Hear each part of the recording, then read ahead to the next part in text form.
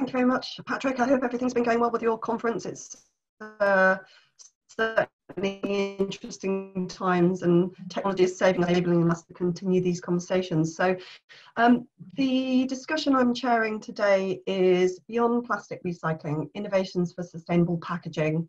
And, you know, without doubt, this continues to be a hot topic, whether it's focused on alternative or novel materials, reuse and refill systems, and of course, other technology innovation throughout the value chain. There's the added challenge of how to engage consumers on what is meant by sustainable packaging. For a lot of them, it's very black and white. Plastics are bad, anything else is better. But there's the added complexity, as we all know, around alternative materials, whether it be around the climate change conversation, especially. That's definitely front of mind when it comes to carbon emissions associated with other materials. So at this stage, I'd like to welcome our panelists, who I've read through their bios and stalked them a bit on LinkedIn. And they bring a wealth of experience, both public and private sector, and hopefully will be able to give us a balanced perspective on this topic. So firstly, we welcome Edward Sims, who's a environment and sustainable development consultant with 10 years experience in European and international public policy and the circular economy. He's got an academic background in economics, politics and public policy, and his professional expertise covers raw materials, waste, energy and sustainable finance. He has extensive experience in working with a broad range of stakeholders, including governments, and worked as a senior political advisor within the European Parliament. So welcome, Edward. James Close is our second panelist, currently head of the Circular Economy Programme at London's Waste and Recycling Board, an organisation focused on encouraging recycling, accelerating the circular economy and helping London become a net zero city. He has a background in sustainability and climate change and has worked extensively across the public and private sectors in London, the UK and internationally. Prior to joining LWARB, James was the Director for Climate Change at the World Bank in Washington, DC, which must have been a fascinating post role. He's also been a partner at Ernst & Young, so we've got an Ernst & Young connection there, and the head of corporate and finance team at Her Majesty's Treasury. In 2010, he was the author of the Mayor of London's Prospectus for London as a low carbon capital. He is the chair of the advisory board of the Blockchain and Climate Institute, very current blockchain, of course. And then finally, we welcome Marcus Allegre. Now, English isn't Marcus's first language, so I will be speaking slowly, but hopefully not in a condescending way, Marcus. He comes to us from the Cleaner Production Center in Peru. He's the president of Grupo GEA, who operates the National Cleaner Production Center in Peru since 2007. Currently, Marcos coordinates Grupo GEA's project Accelerating the Transition to Circular Economy and Plastics, supported by the British government in Lima. He has 25 years of experience in environmental engineering projects with local municipalities, national public health entities, and private industries as well. Former Vice Ministry of Environmental Management, Ministry of Environment from 2016 to 2018, and President of the Global Network on Resource Efficient and Cleaner Production since 2016. He's also a member of the Scientific Committee of the World Resources Forum based in Switzerland 2019. So as you can see, a whole wealth of experience across both public and private sector. Hopefully will spark a lively debate. So we'll go straight into the presentations here. And first up, we've got Edward from Ernst & Young. Thank you, Edward. Thank you very much, Paula. I'll just share my screen and get straight into my presentation. So I'm going to be presenting a bit about our work on plastics at EY. I'm based in Belgium, in EY's Global Centre of Expertise on the Circular Economy. So I'm working a lot with public sector, but also private sector, global corporates on circular economy, also packaging and innovations in the packaging space. I'm going to do basically a high-level overview. I know I've been listening in yesterday and today. There was a lot of discussion on waste and plastics. That's all very interesting and all related back to packaging. So just a high-level overview of circular economy and packaging. So the importance of packaging. Why is packaging important to brands and the consumer? Packaging is the direct interface with the customer and should ensure support the following protection, product safety, product freshness, brand identity, so logo, colors, typography, etc., and technical knowledge about the product, so ingredients, origin of the product, etc. What's the current challenge? So in 2008, there was obviously a last global financial and economic crisis. The amount of packaging waste decreased, but then in the following years since, the volume of packaging waste has actually increased substantially, and it's now at its highest level since pre-crisis levels. So just as an example, in 2016, 170 kilos of packaging waste was generated per inhabitant in the EU on average, and this varies from 55 kilos in Croatia to 220 kilos per inhabitant in Germany. So it's a massive amount of packaging waste generated. What were some of the main types of packaging waste generated during this period? So paper and cardboard was one of the main packaging waste types generated in the EU. So 34 million tons of waste in 2016, followed by plastic and glass. So about 16 million tons of waste for each of these categories. What have big brands and producers been doing? So plastics, but also other packaging types have been an issue for big brands, and big brands and producers have been getting involved. So there's initiatives such as the new plastics economy by Ellen MacArthur. I think Ellen MacArthur on the call today. There's the circular initiative by the World Business Council. There have been many various initiatives by the EU. There's the EU plastic strategy, there's the EU circular economy strategy, and then there's another global alliance to end plastic waste. So the takeaway from here, many corporates have been involved in tackling the plastics, but also packaging challenge in general. And also governments have been involved by passing legislation, single-use plastics directive, also forcing or encouraging producers to tackle the problem through extended producer responsibility. Yeah, so just this slide here, just as I won't go into detail, but just a high-level slide that summarizes the current plastic packaging situation. Everyone will have heard of the plastic soup. WWF is obviously very involved in communicating about this problem. And some of the key problems that we have, because plastic is not well maintained in society. It's not plastic is a bad material per se, it's how society manages plastic. And because plastic is not well managed across society currently, this has led to damage to marine life, groundwater contamination, air pollution, commercial impact. So people's businesses, especially in the fishing sector, might be impacted by plastic waste, clogging of waterways, etc.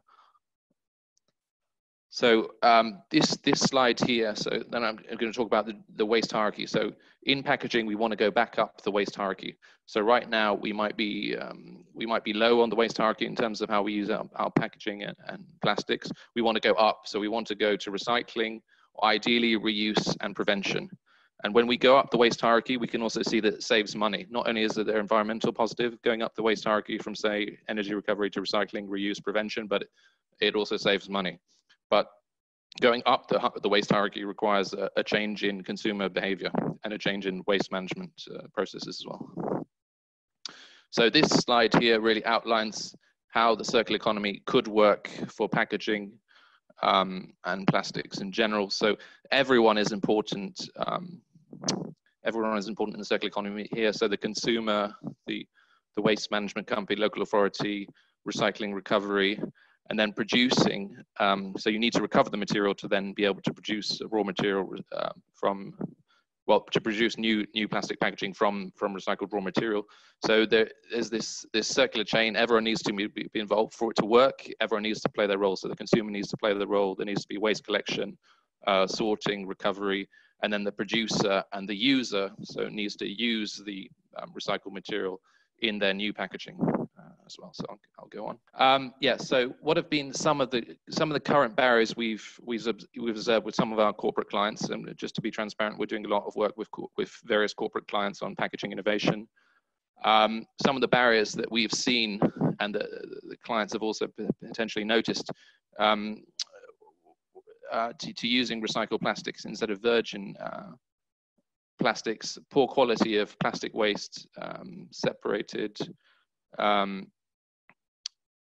Yeah, there are different complicated approval processes for using the plastic, this recycled material in the new plastic packaging.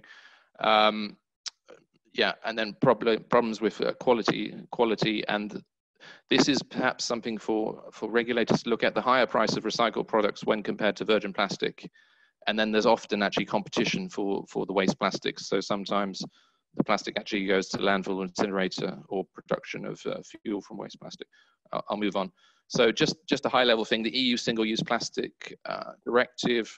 So the EU has an plastics strategy, so to try and combat plastic waste. So what the EU wants to help make plastic recycling a profitable business, curb plastic waste and stop littering, drive investment innovation, spur change around the world. Where we see the EU as a key driver is because of the EU single-use plastics directive. This has had a ripple effect across the world, and global corporates are also thinking about this because they want to access the European market, but also they're seeing other governments. So for instance, there's the Indian single-use plastic directive. Other governments and regulators around the world follow the EU. So that's the importance of the EU single-use plastic directive.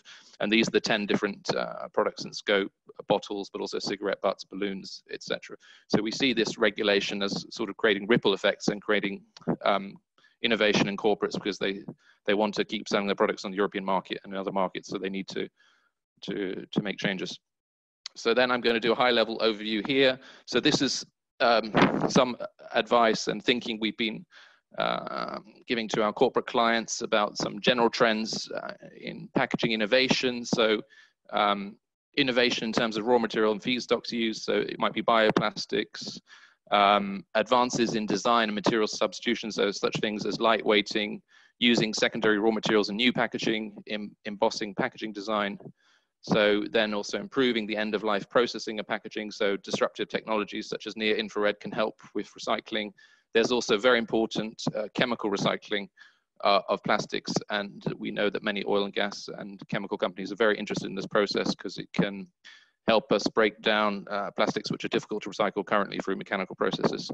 And then importantly, in the future of packaging, there's also consumer use phase of packaging. So how this impacts the consumer. So we see innovations such as intelligent labels for packaging, where consumers can scan the packaging with their phone, get more information they would normally be able to get out of the packaging. So I'm just going to move through some of the innovations here. So some of the future trends we're seeing.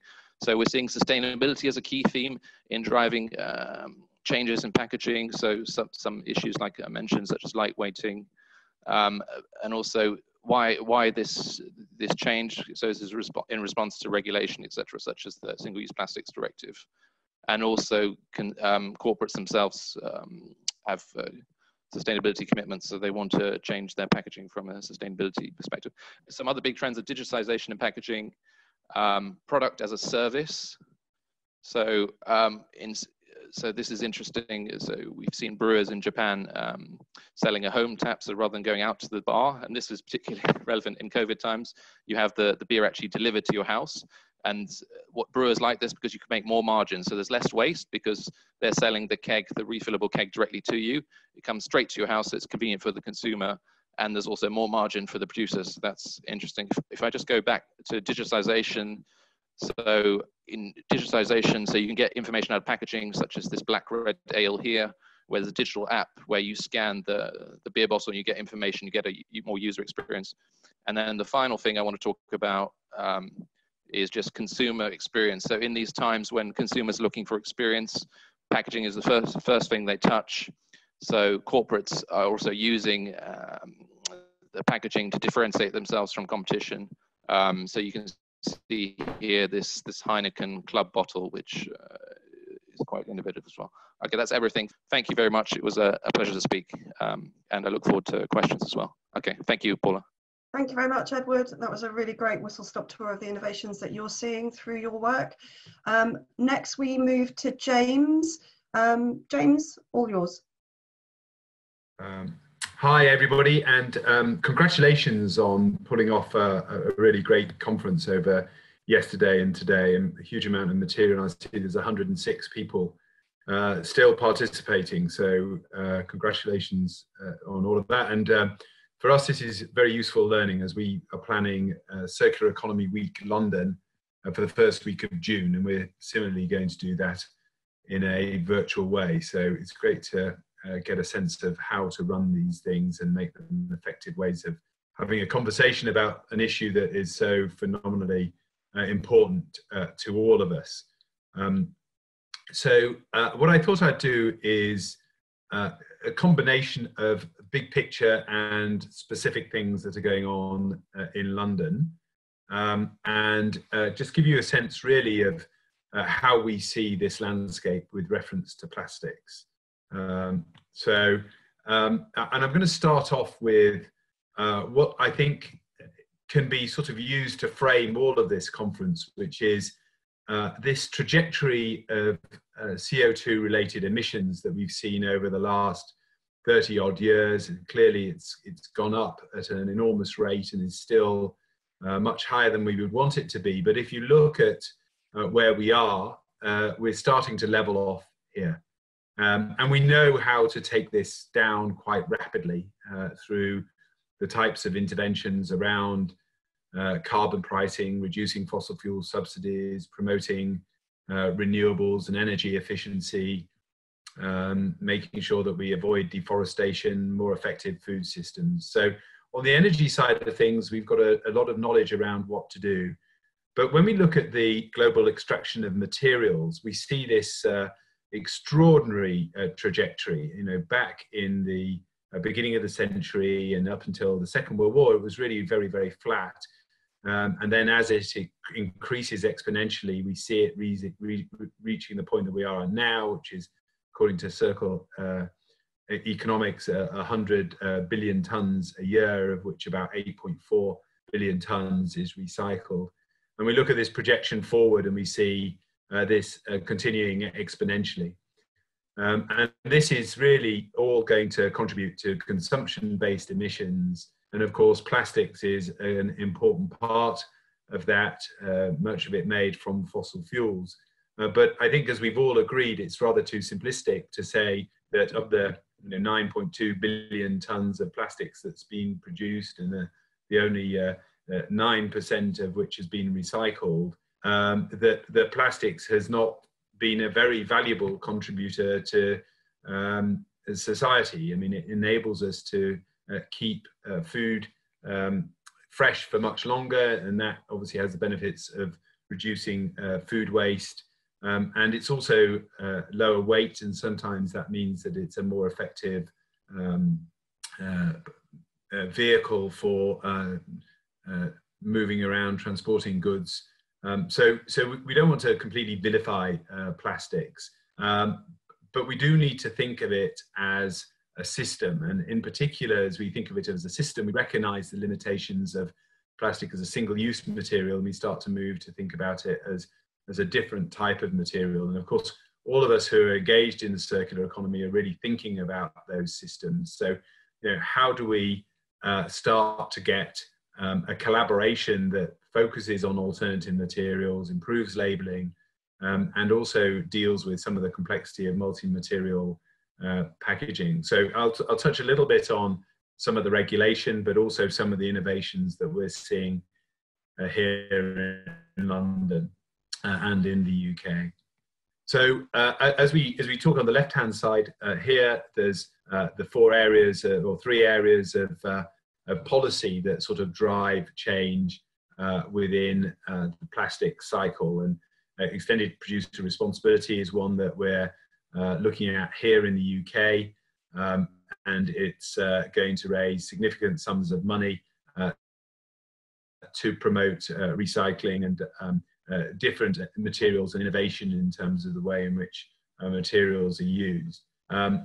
So this is a well-established approach. It's been very familiar in electronics and electrical equipment as a result of the EU, and exists already in other areas. But this can really transform the way in which we think about plastics and drive innovation, and that, I think, can potentially be really very exciting. And we see large companies like Coca-Cola anticipating this regulation and thinking about what they're going to do to deal with it, and redesigning the packaging and the way that works.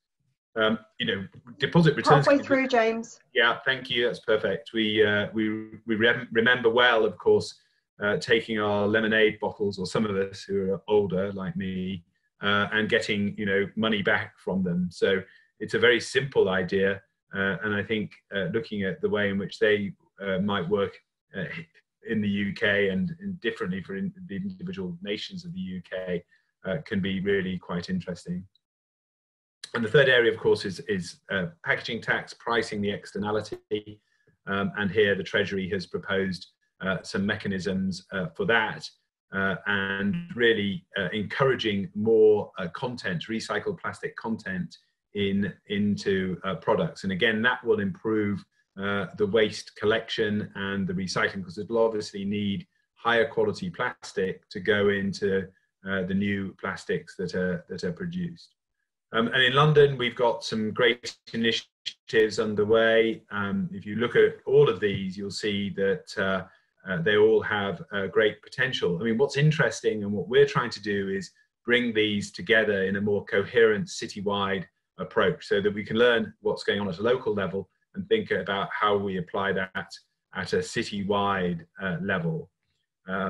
So some really exciting initiatives and innovation going on there. And again, I'll just refer briefly to some of these. Biome is biomimicry, really. It's using mushroom-based materials for construction, high tensile strength, and much more sustainable. The second one here is Nopla, which is sachets that can be used to transport liquids, and they used 35,000 of them at the London Marathon instead of water bottles. So a great innovation there. And Cup Club as well, which encourages recycling of cups.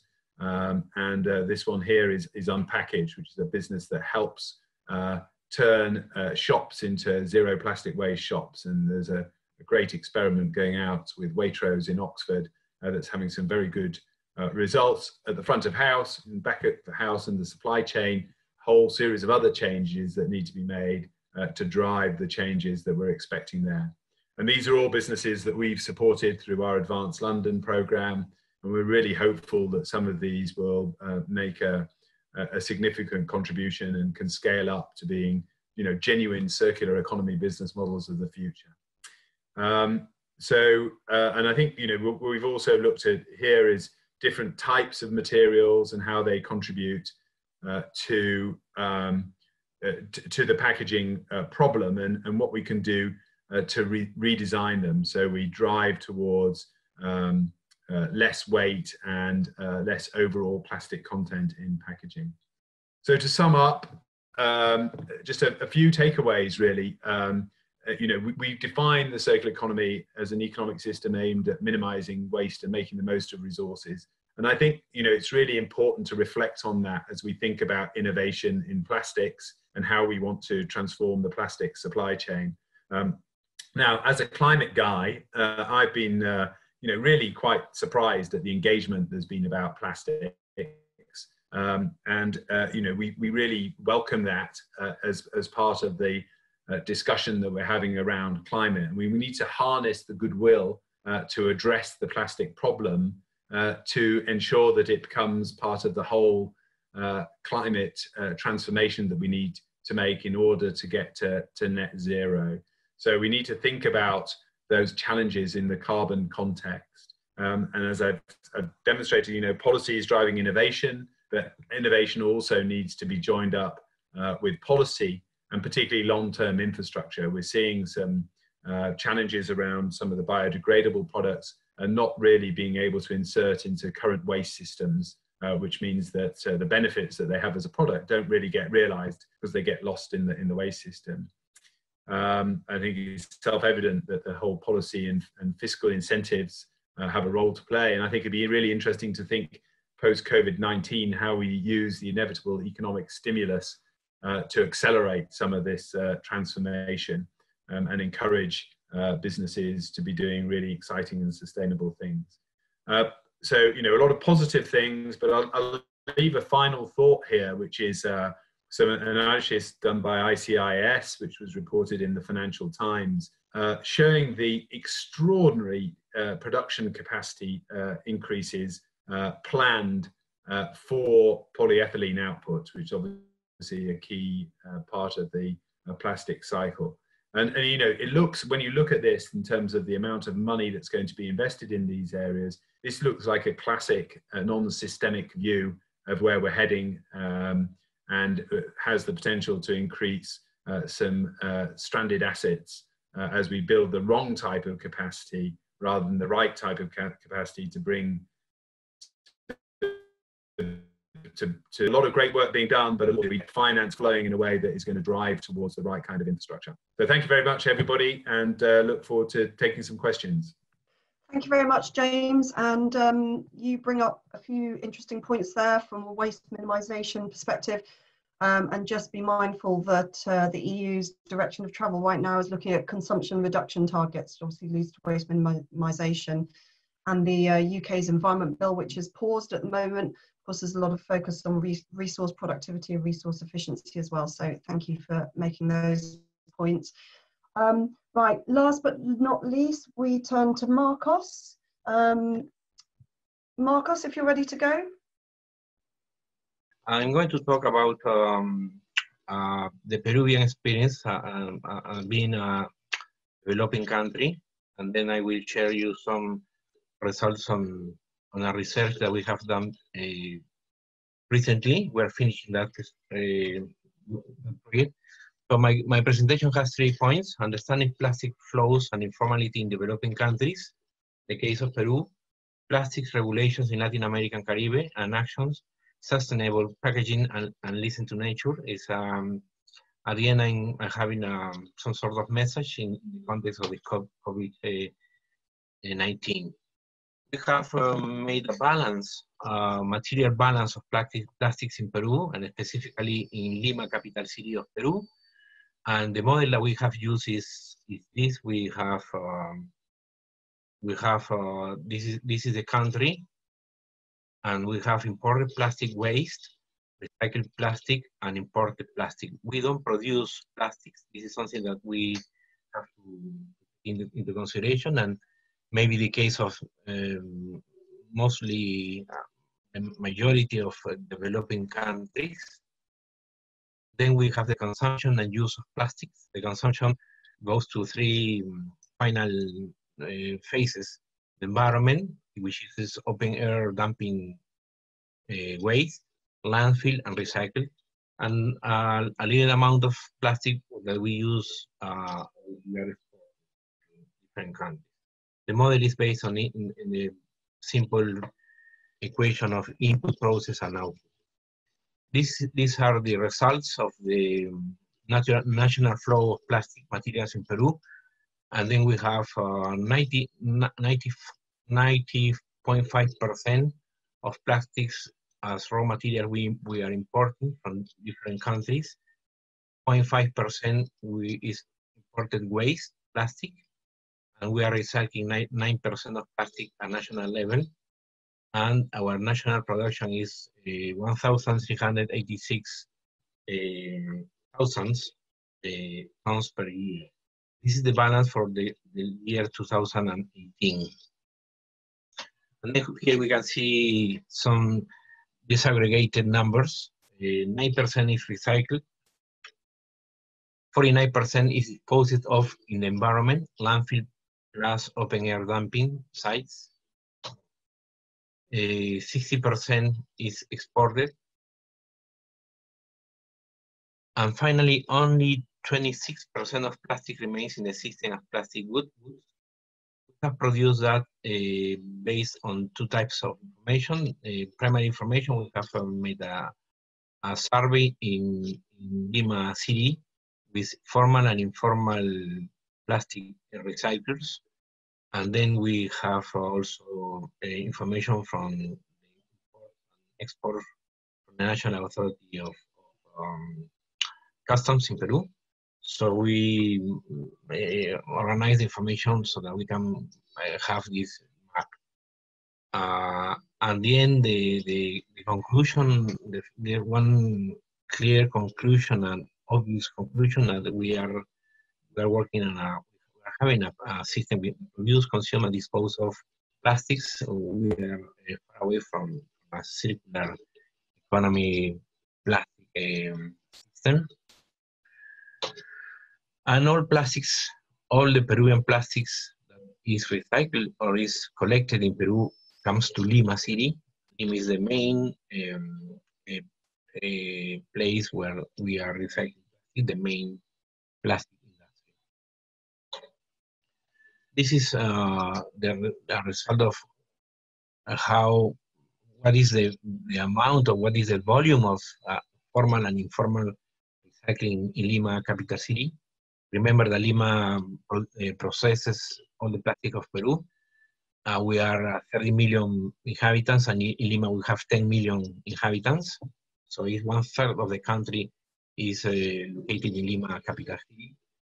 And this is interesting because 18% of recyclers are formal, and 82% of recyclers are informal. But this 18% of formal recyclers commercialized 74% of the plastics, and 82% of informal recyclers commercialize 26% of plastics. So, we have a big amount of informal plastic recyclers, or waste recyclers in general, that only commercialize 26% of the market. One conclusion in this point that we have discussed with the Minister of Environment and other authorities is that the formalization of migrating the informal to formal sector has more a social impact rather than an environmental impact, and therefore is typically a public policy or a public issue rather than a private issue. In other words, for example, private companies are not interested to promote formalization because the market share of informal sector is not big. In the case of pet waste commercialized, the market share is lower, 17%. Plastic legislation in Latin America and Caribbean. We have in South America 6 of 13 countries that have plastic law, national law. To say that in the last years it has been something like a fashion to governments to have a plastic law in Latin America. So many countries are thinking to have a plastic law.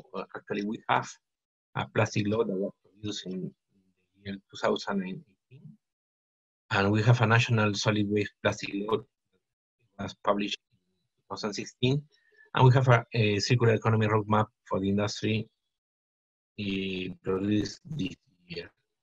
In our legislation, we have producer extended responsibility strategies and tools, and we have also voluntary production agreements.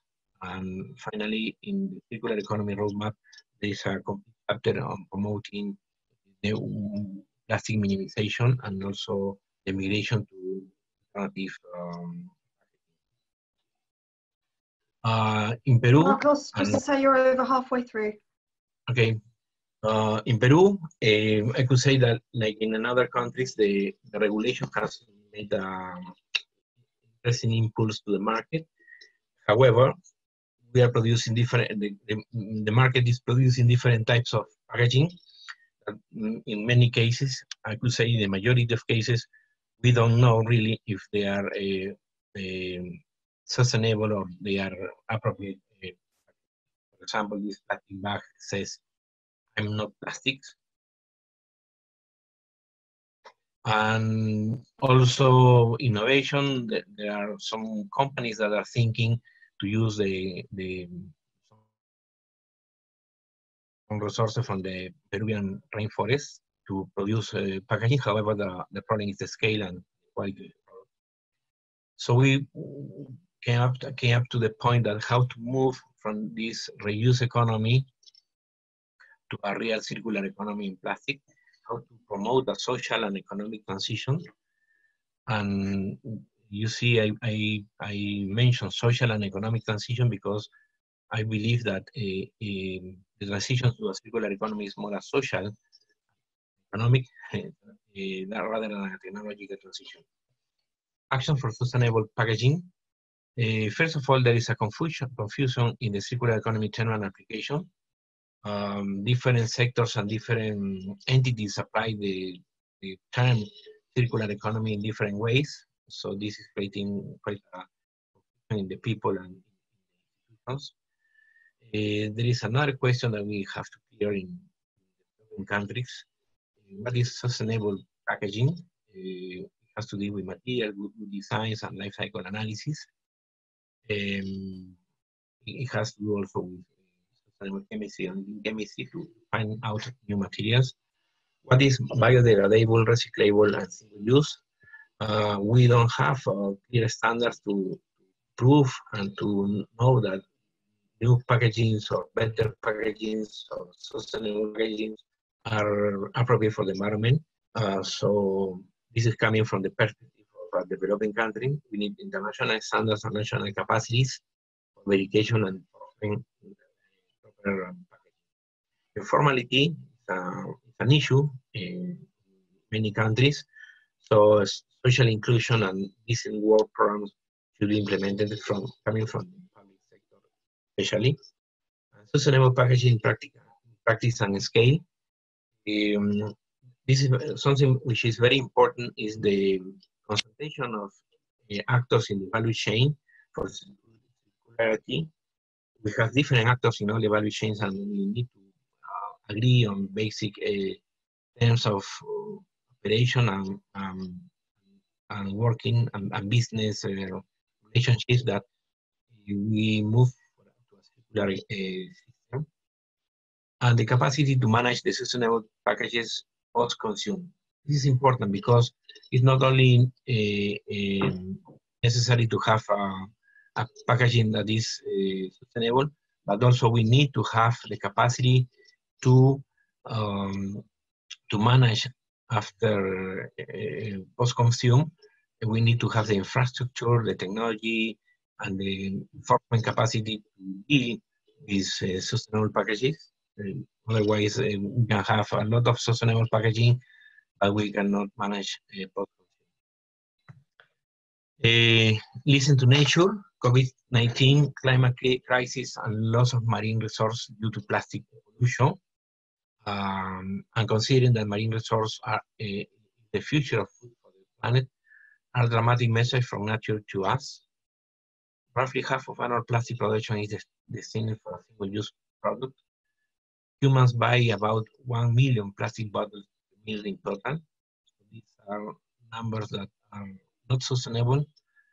I strongly believe that the consumers, the people, has a lot to do to change this linear model, in this case of plastic, to a circular model in our society. So the future is in our hands. Thank you very much. Thank you very much, Marcos. I think it's really useful to get a view of the flow of plastics in a country like Peru, where they'll be facing different challenges, such as a huge informal waste recycling sector, and also raising what's a very relevant subject, the social impacts of plastic pollution.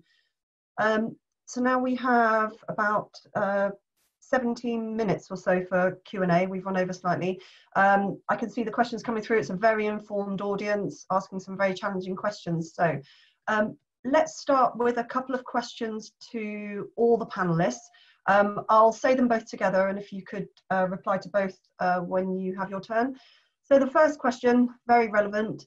In the light of renewed public awareness of hygiene standards, do you expect more economies post-COVID-19 to move towards much higher per capita consumption of single-use plastic packaging, akin to Japan's consumption levels?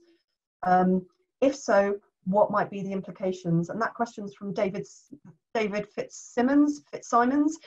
What I'd like to throw into that as well is get a view from the panelists on whether the COVID-19 crisis might impact consumers' attitudes towards reuse and refill. And we've seen some businesses pull away from allowing reuse and refill. So in the UK, certainly Costa stopped accepting, Starbucks stopped accepting reusable cups.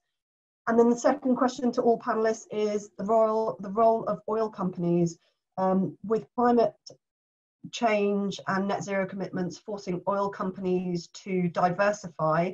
Can we expect more of a move towards plastics from these businesses? And is that a good idea? So Edward, if you want to go first. Yeah, the first question, the COVID one, that's a very interesting question. From my perspective, discussing also with, let's say, producers, I think producers have been making a move away from single-use, at least some of the ones that we've been working with, single-use plastics, because of the legislation. So a lot will depend upon the legislation in place. So EU single-use plastics directive, other single-use directives around the world. So we have seen this general trend to move away from single-use plastic packaging, but let's see what happened. I agree from the hygiene perspective that, let's say, in more food applications, drink applications, the reuse of packaging might be on hold. Before the COVID crisis, I was on a field visit to Poland to look at sustainable packaging for a bank in the Polish retail sector, and there some of the more innovative companies had allowed you to bring your reusable packaging to the deli counter to fill up for chicken, etc. But maybe that kind of thing will be on hold. So it can be a shame, but I can see a reuse opportunity, let's say in soap containers and other hygiene with the huge volumes of soap, antiseptic, etc. Shower gel, etc. I think I could still see, let's say, producers, brands still going for the refillable containers in those. So I think for the food and critical hygiene things, there might be a short-term reduction but for the, let's say, soap, non-critical for human health applications, I think producers will still move away from single use, and also in line with the good work that regulators have been doing as well. On the secondary issue about plastics, so the wider plastics issue, so we at EY are material neutral, and just to give a bit of context, the slides I was presenting, we've been doing an innovation project with a global brewer about the future of their packaging, and we looked at plastics, but we also looked at all material types, so including even wood, paper bottles, etc. So we're material neutral. There are many aspects that producers are looking at for their packaging. So I mentioned digitization as well. I mentioned consumer experience, feel for the consumer, etc. So yeah, I think it's important in this debate to be material neutral, because often plastic gets let's say unfairly attacked. It's how plastic is used in society. It's not the material itself. The material is neutral, and as James said, it's had a lot of benefits.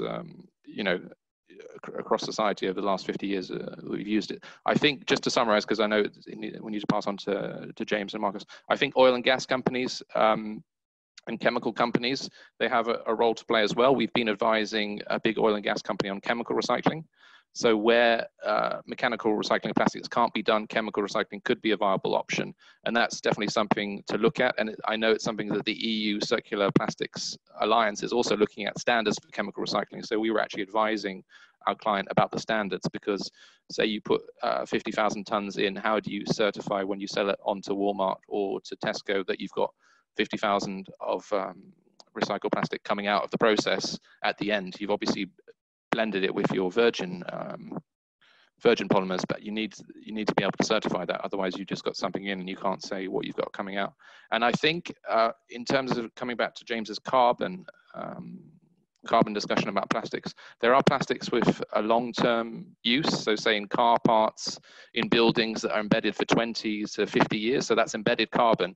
So it's not necessarily bad. It's just the single-use plastics where let's say the carbon cost is in doubt. Yeah, so I'll pass on to James and Marcus, but thanks very much for the two questions. They were very good questions. Thanks, Edward. James? Yeah, thank you. I mean, I'm not sure that the answers to others are very self-evident. So, I mean, I think the COVID one, I think, is interesting. I mean, I would sort of wrap it up with the whole concept of behavior change. And I think the way I think about this is that, you know, we're making the case for net zero by 2050 at the latest, if not before. And that's going to require massive shifts in finance, policy and behavior, and those things have to come together.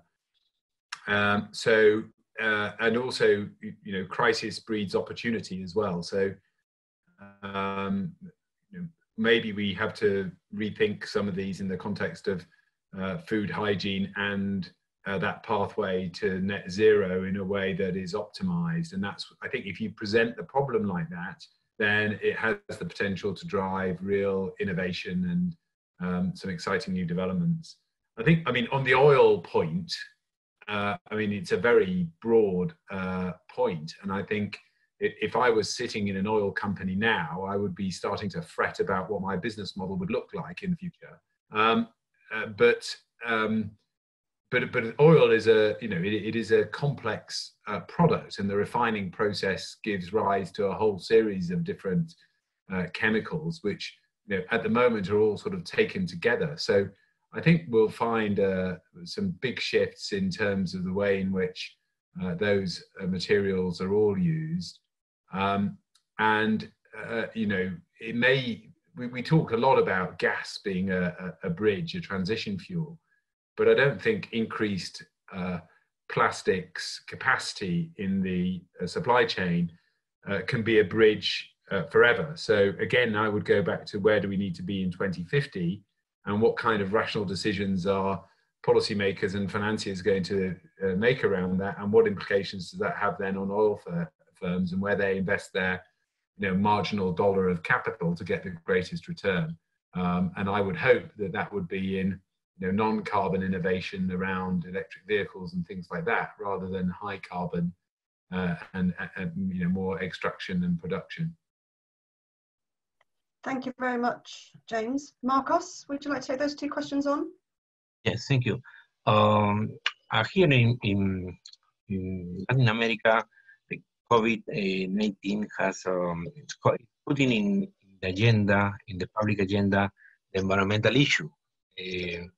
Because our cities are cleaner, air pollution is much there is much cleaner, and in some cities we are producing less waste. So people is taking into consideration the environmental dimension in their lives, and we are forced to be more resilient, to use home the products in a more resource efficient way. So I think after COVID-19, our society will be more aware of the environmental dimension. So programs to minimize plastics and to move for proper packaging or sustainable packaging, I think that we have will be more. We have more echo. Of course, not immediately after the COVID-19, but I think that the society is becoming more aware of the need to have a more sustainable planet. And also, climate change, it has been mentioned in different events. Climate change crisis is keeping importance in the world. So I think that plastic minimization and innovation on plastic will have I could say more opportunities for implemented in our societies. Of course, there will for the moment we have stopped all recycling programs. People is not recycling anymore because of health risks. But I think this is a moment. This is a situation for the moment. But I can imagine that in the future we are going to have more opportunities. Thank you. Thank you, Marcos. A question to Edward, and this is one which is one you touched on in your presentation, which none of the others did, but could you talk a bit more about the digitalization of packaging through NFC and AR? And that's from Alessandra Scottesi, if I pronounced that correctly. Yeah, that's thank you very much, Paula, for the question. So this is just As I mentioned in my presentation, I went through briefly, we've been looking at the future of packaging with a global brewery client. And one of the aspects where they see to differentiate themselves from competitors, but also create brand loyalty, is to, let's say, embed codes in their packaging. And then you would scan the code and you get more experience. So as I showed in my slide, alternate reality. So you'd scan a packaging, so a beer bottle, and you'd see some graphics that would appear just on your phone. So it's again about using packaging, not just to package the good, but also as a brand retention, and also as a means of engaging with the customer. So using, let's say, code on the packaging to engage better with the customer. It can also be used, for basic health and hygiene things, so rather than touching the packaging, you could so relating back to the COVID question as well, you could scan it potentially from a distance with your phone, and then you could see all the ingredients, allergens, etc. You could see where it's been. And it also relates back, I think in the previous session, you had something about blockchain. So EY has also been doing something on packaging using blockchain to prevent fraud in the food, actually in the wine industry. So we've been working in Italy with a wine producer using blockchain from, let's say, from grape to bottle, and then the end consumer can be assured of let's say, the quality of the wine, that it's not counterfeit, because the wine industry has a big counterfeiting problem. So there's a lot we can do with technology. I hope that answers the question. Yeah, I think that's brilliant. And I think it makes us realise that sustainable packaging isn't just about alternative materials, it's also about technology innovation that helps the whole circular framework. Question to James. Let's have a look. There's been a question about elaborating on the idea of stranded assets. What type of capacity do you class as the right type of capacity? And that question's come from Jaimin Jethwa. James? Well, it's a great question, and I think the challenge here is to be really joined up about the way in which we're projecting waste growth and building the infrastructure around it. So, I think there's a lot of incineration capacity being added, and this isn't consistent with circular economy principles. Obviously, it's a way of getting rid of waste, but it isn't really keeping the product in use for as long as possible with the highest value that it can have, even if you're turning it from waste to heat. And some of that's driven, the increased incinerator capacity is driven by the expectation that waste is going to continue to grow quite significantly. And if we are really going to get beyond the waste, the sort of recycling argument, and into the waste minimization and the whole reuse point of materials, then we're going to have to think differently about the infrastructure that's required to support that. Similarly, we need multi-resource facilities that can actually produce consistent and reliable, high-quality plastics for recycling, particularly as we start to put those into new materials.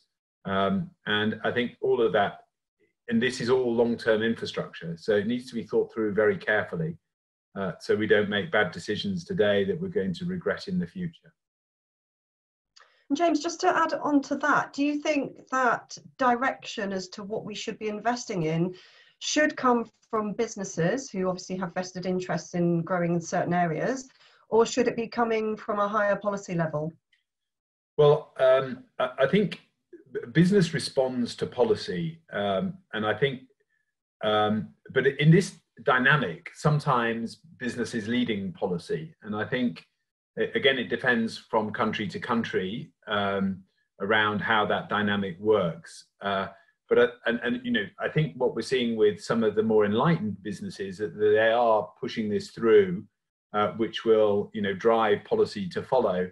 But I don't think as a business I would want to be a laggard here. I'd want to make sure that I was at least keeping up with policy, and wasn't finding myself on the wrong side of this debate, because I think what we're seeing in terms of the mobilization of ESG investing and the shift away from the energy or carbon intensive businesses is going to keep going. I think that's, we've now broken down the so-called tragedy of the horizons, and we're now thinking about what is realistic in terms of the long-term viability of future businesses. Brilliant, thank you, James. And if I can take the liberty, because I know we've pretty much run out of time, but to ask Marcos a question that's come through, which I think is really relevant. What kind of international standards do you think might be required for guiding what is sustainable packaging? And I think this is particularly relevant in the context of how waste infrastructure, recovery and recycling might differ from region to region and country to country.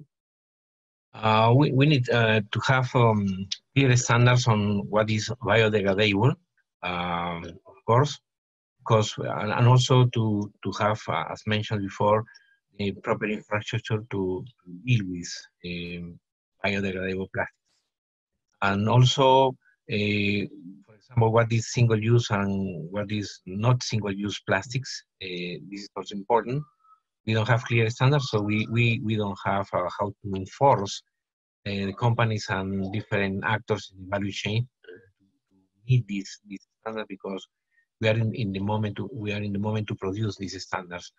And I think that is not a issue of a country. It should be a global issue. We should have global standards on biodegradable, sustainable packaging, so that all the countries use the same standards. This is the ideal situation, because we are also having a waste plastic change, and we are not producing many products in Peru and in developing countries. We import a lot, so it's very reasonable to have global standards and global eco labels for plastic. Thank you very much, Marcos. I think our time is up, which is a shame because there have been some really interesting questions coming through. I'm not sure if these questions are going to be available for the panelists to answer separately outside of this conference. But thank you very much to Edward, James and Marcos for joining on this discussion. I think we've moved it away from the continuing debate about bioplastics and bio-based, and touched on things like technologies, definitely in the context of climate change, and also having the different perspectives from different parts of the world. So thank you very much. And I think it's a lunch break now, but over to you, Patrick or Melissa. Thank you. Thanks, everybody. Thank you, Paula, for moderating. Very nicely done. Thank you, Paula. Very much. Thank you. Yes. Thank you, Paula, for the moderation. And thank you to Marcos, James, and Edward for the presentations. It was a very fascinating session.